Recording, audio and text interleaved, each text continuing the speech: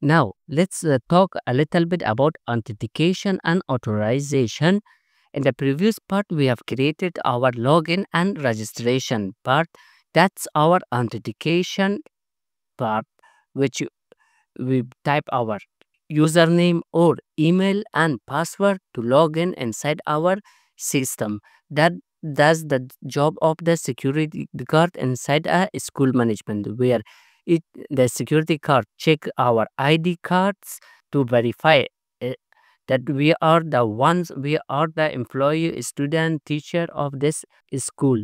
If we are not the member of the school, then it will redirect us back to the registration page, which will tell him to first register, then enter. So that's the authentication, which will authenticate that you are the one who you are claiming to be, or in our case, you are the student teacher of this school. Now, for in the authorization part, what is authorization?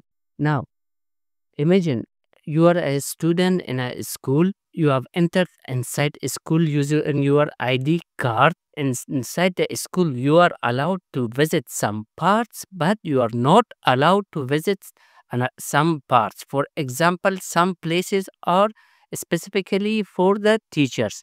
Only teachers are allowed to enter in that area. The students are not allowed to enter in that area. For example, in here you guys can see this security card is not allowing the students to enter inside teachers area. So this is the job of authorization, to check are you authorized or are you allowed in that section of the system or not. If you are allowed, like this teacher, then it will allow you to enter. Otherwise, it will redirect you back to another page, or from where you came back. It will send you back to that part. So that's the job of authorization.